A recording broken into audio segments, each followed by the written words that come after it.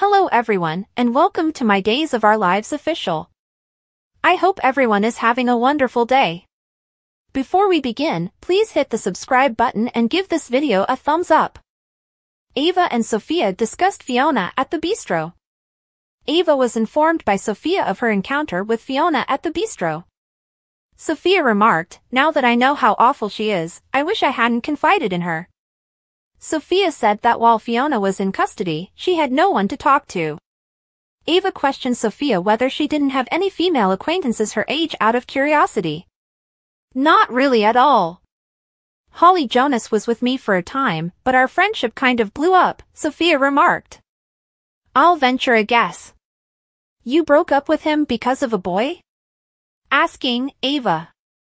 Sophia said that Holly had dated the boy Sophia had liked, breaking the female code. Sophia disclosed Holly's prom plan to Ava. Sophia remarked, "Anyway, Tate is a really great guy, and he and Holly were just so wrong for each other." Sophia denied dating Tate when Ava inquired about it.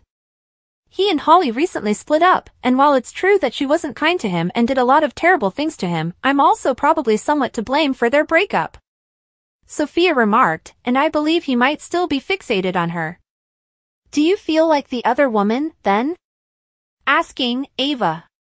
Sophia acknowledged. Ava concurred that moving past a breakup required time.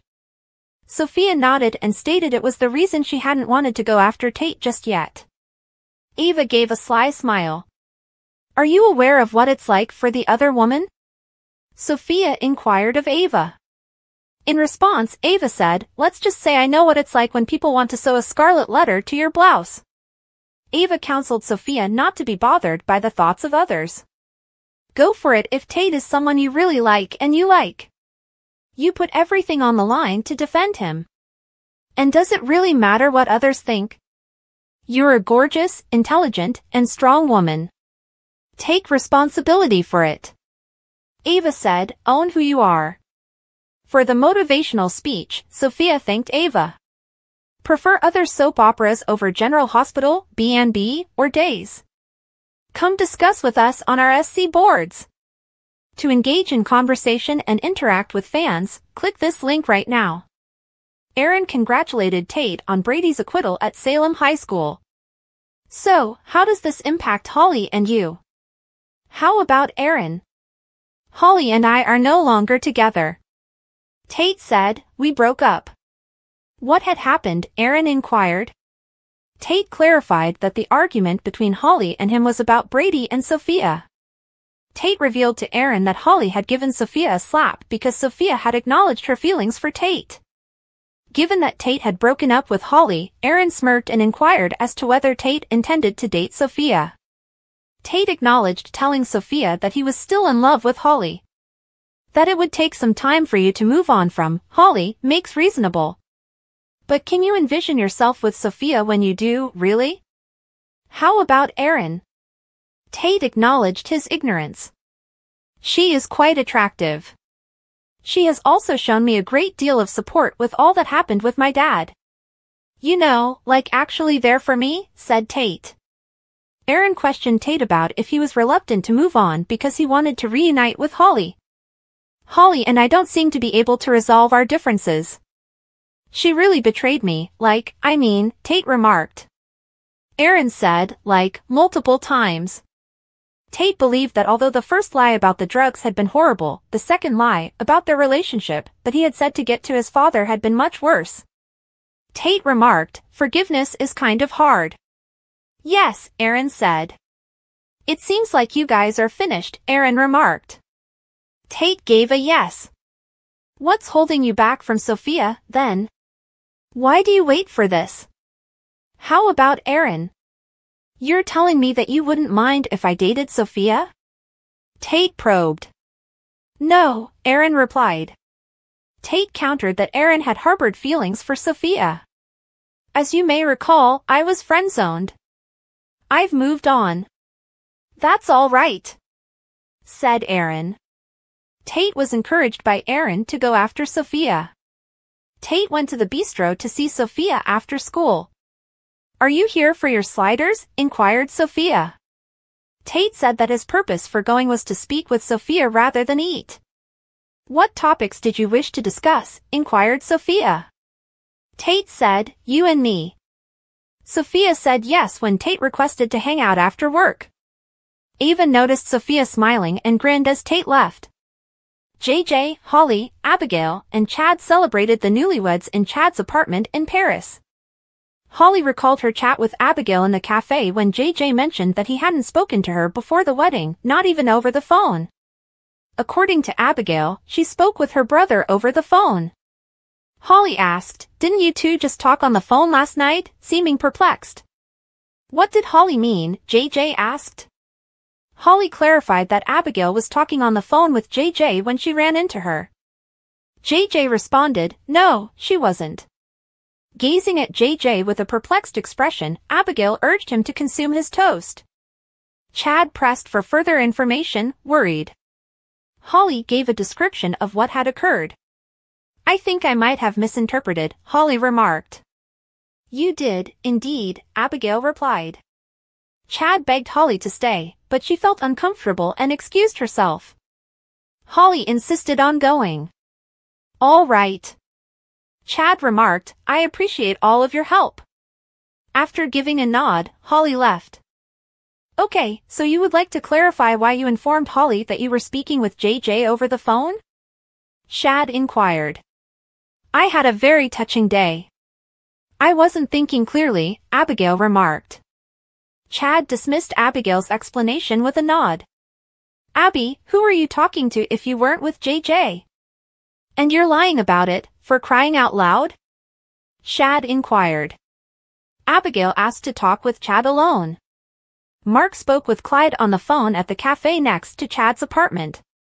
Mark remarked, there has to be another way. To assassinate Chad, Clyde instructed Mark to carry out his plan. Mark was told by Clyde to retrieve a package that was hidden beneath the table near the door. A gun was in the package. Mark said, I get it. Before performing the deed, Mark promised to confirm that Chad and Abigail were married. Holly yelled out Mark's name as he cautioned Clyde to follow through on his vow.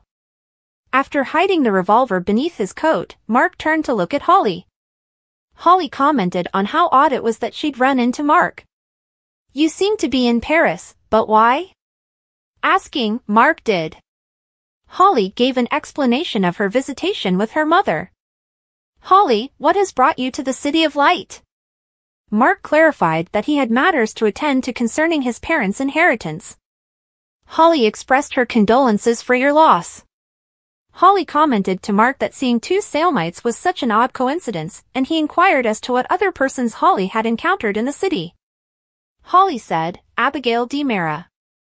After saying he hadn't met her, Mark's smile vanished. Yes, I was aware of her return. Is she also currently in Paris? Said Mark. Holly gave Chad an explanation of her attendance at Abigail's wedding. Holly stated, they are once again husband and wife.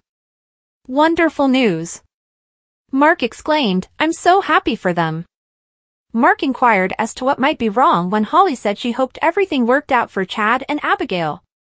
Holly clarified that the awkwardness had been caused by a breakdown in communication. I have to get going, declared Mark. Holly nodded and assured Mark she'd see him in Salem. JJ approached and inquired about the man Holly had been speaking with as Mark was leaving. Holly mentioned that her brother attended the same school as Mark, who was a Salem-based physician. What's this guy doing in Paris? JJ inquired. Something regarding the estate of his parents. How ironic to run into Abigail here and now him at the same cafe, Holly remarked. JJ concurred.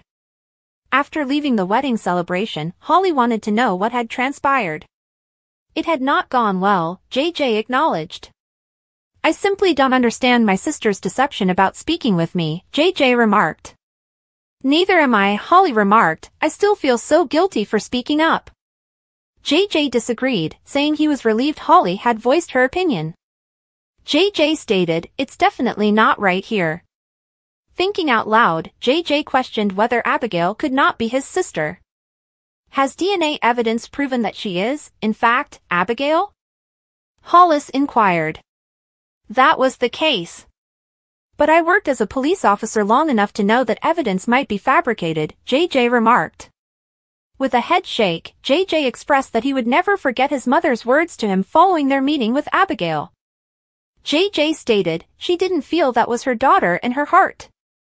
JJ contended that Jennifer might have been correct and the person posing as Abigail was actually someone else. What if you caught her lying just to prove it? Stated JJ. What are you hiding, Abby? Chad questioned her in his apartment in Paris. Abigail hesitated for a second before stuttering that she would tell him everything. There was a tap at the door, and Abigail began to explain what she had done. Chad answered the door reluctantly and was shocked to see Mark there rather than JJ. Mark gave his introduction. Mark stumbled to say that he had seen Holly and she had informed him about the nuptials.